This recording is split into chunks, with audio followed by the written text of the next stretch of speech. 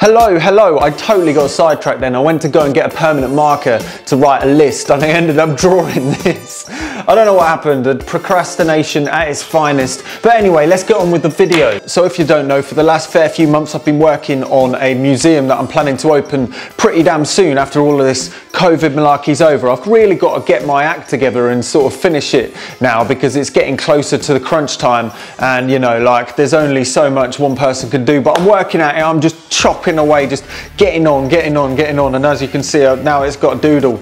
Yeah. So the next fair few videos are going to be focusing on little projects around here to sort of get them done, either on the Look Mum No Computer channel, which is this, or the museum's channel, the Museum of Everything Else, which is more focused around the non-musical related obsolete technology kind of things. For instance, this lovely Russian Nixie tube calculator is going to be one of the next projects that I'm going to be working on that channel. I basically need to get this up and running so I can display it with the other vacuum tube based technologies and stuff. As you can see, this is a big mama calculator just before there were kind of integrated chips that basically did pretty much all of the jobs a calculator needed. This has got loads of logic in it, so it's going to be a little bit of a fun project, kind of prodding around. Hopefully it's only going to require a few capacitors, but oh, you never know, you never know. Anyway, so what's the video on today? Well, it is about something that I'm really quite behind on, and you know, this is sort of a modular synth kind of YouTube channel. You would have thought that the modular synth for the museum would be done by now, but it's empty. The case is empty. Just yesterday I put a Meanwell power supply into it. I'm not sure whether it's going to need more, but we'll wait and see. Gosh,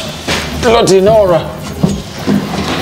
Oh yeah. Now this case is absolutely awesome. It's been built by Modular Perfection, a UK-based modular synthesizer case maker, and they make custom to order Eurorack cases. However, now they also make Cosmo format cases. It's absolutely amazing to know that Cosmo format actually has companies out there that are giving the option of, you know, making Cosmo format cases. So if you're interested in your own top quality Cosmo case, well, the links are below to Modular Perfection, so fire them an email, ask them questions. It's basically an oversized Eurorack case. It's got the metal rails, it's made of an absolutely beautiful wood. I don't know my wood, but this is definitely wood. So I'm quite excited to fill this up so people can play on the modular synthesizer. So a couple of weeks ago now, I put up a Cosmo format safety valve. It's this one right here. And yeah, it's very similar to the original one. It sounds pretty beefy. That got me thinking, I wonder what it sounds like if I put a few of these together and then plug these in. Initially I was going to build 100 of them, but it's a little bit overkill. They are quite cheap to build. The component count is pretty low, but you know, 100 is pushing it. So in this video I'm going to build 10 of these and see what it sounds like plugging in 10 vacuum tube distortions one after the other.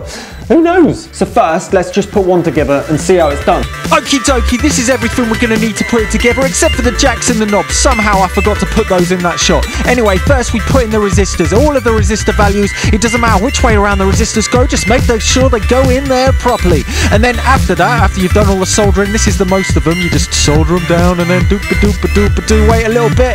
Oh, hurry up, Sam. Come on, chop, chop. Snip off all the legs and then carry on putting things in. Start with the capacitors, the low capacitors, and then the IC chip socket. Everything that's low, and start working your way up into the larger components and stuff. And then you'll be done in no time. Bend around the small LED. This is the signal LED that goes behind the valve. It makes the valve look very nice and snazzy. You'll see in a little bit. And then do all the tall electrolytic capacitors, this, that, and the other. And then put in all of the headers and then the power supply socket. And you should be nearly done for the actual soldering of the components. There isn't actually many components in this module at all.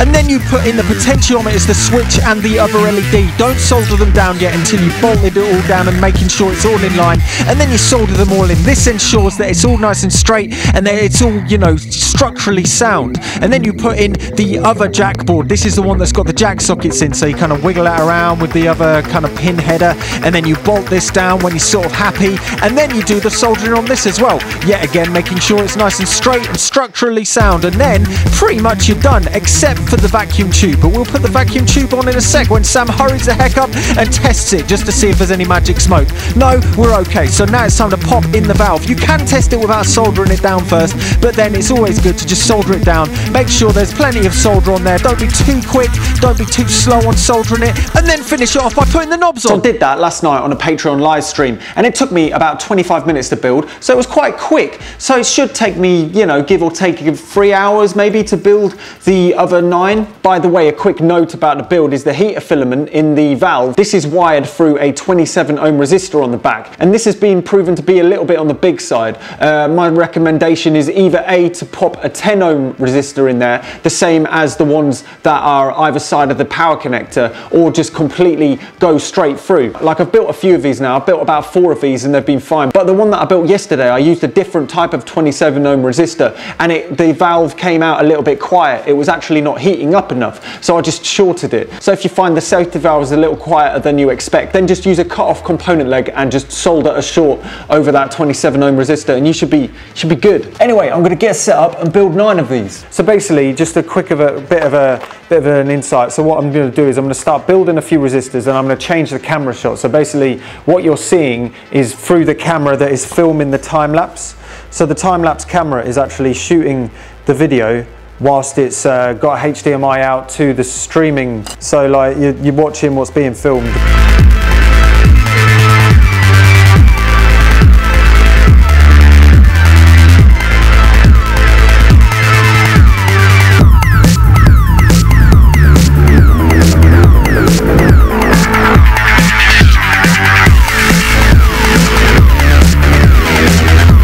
So now it's put in the case and all the power is connected. It uses Eurorack power cables, it uses Eurorack power supplies. The only difference is the modules are larger and they're big jacks. Even down to the fact that you can use Bafako knurlies to put in the modules, so they're easy to remove, but I'll probably put them in a bit more permanent in this one. Right, let's turn it on. The heater filaments are all on the negative voltage lines. So the power supply is going to be pretty alright with this, but even if it wasn't, it would just shut down anyway. It wouldn't sit up in flames, hopefully. He says, fingers crossed.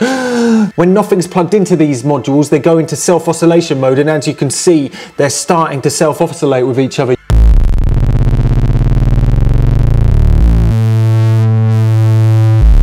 Now, if you've seen any of my synth performance videos, you'll probably know what this sounds like. It's the bit where it just gets a lot louder. That's what this module does. It just makes it a lot more crunchy and a lot more louder.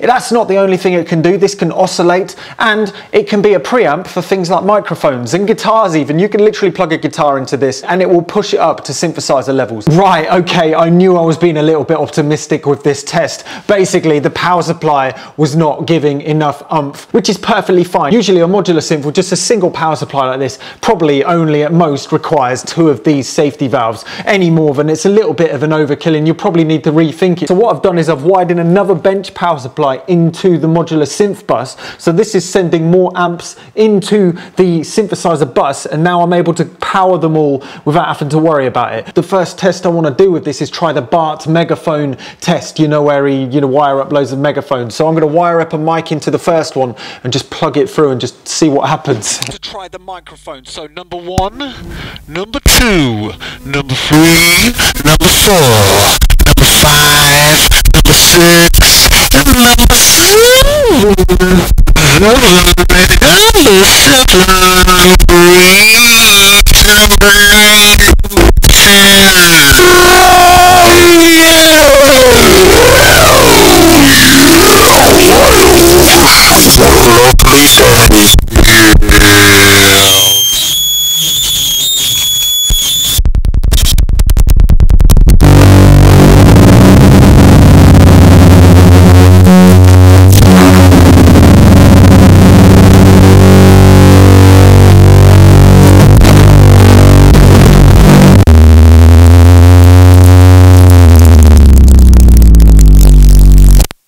So I've now dragged this monstrosity to my flat because I can't try out a bass synthesizer line because there's no bass synth in there yet. So I'm going to plug this into Cosmo and see if it sounds any more saturated than it does with just one of them. Let's see.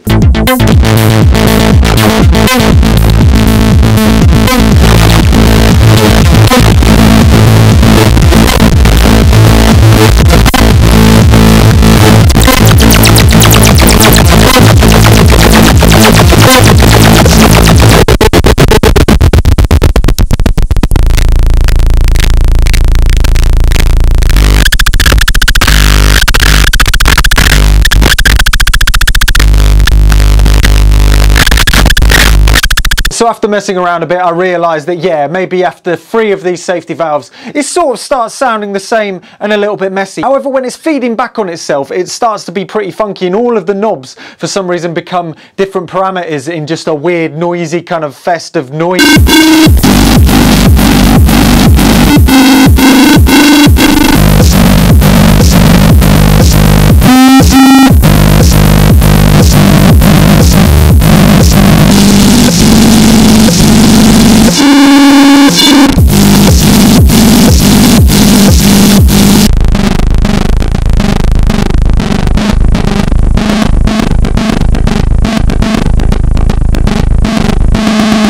So yeah, that is the safety valve and the steps on building the interactive synth for the museum. I'm going to get it back over there. Likely there's only going to be a couple of these safety valves in this finished synth. There's also a sequencer and drums for this interactive synth on its way, so it's going to be pretty damn snazzy. And yeah, keep an eye out on this YouTube channel and the Museum of Everything Else YouTube channel in the next month or so, because I'm really cracking on and getting this stuff done, because it's nearly done and there's just a few more touches and then there'll be an opening date and this, that and the other. And yeah, the full length live streams that I mentioned in this video are still available to watch over on my Patreon. I've also included a bunch of extended sound packs from the guitars, the microphones, and a bit of the jimmy jamming and stuff like that, so you can mangle it and mess around with it. That is available over on the Patreon as well. And yeah, basically the Patreon is supporting this whole venture of getting this sort of museum up and running. But yeah, until next time, I've been Look Mum No Computer. If you like what you see, don't forget to subscribe and don't be scared to try it.